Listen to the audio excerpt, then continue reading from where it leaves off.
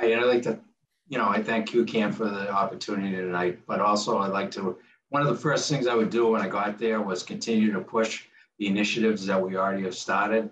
When buildings are coming before us, instead of looking at putting gas in, that we're looking at putting electricity and heat pumps in, something that we will be having new buildings coming on during the year next year.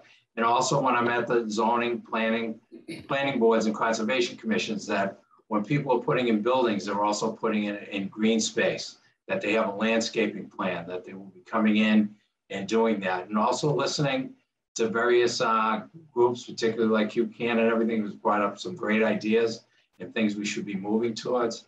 And I think you can't say there's just one thing, there's a whole bunch of things. And time is of the essence, so we need to get started on these things right away.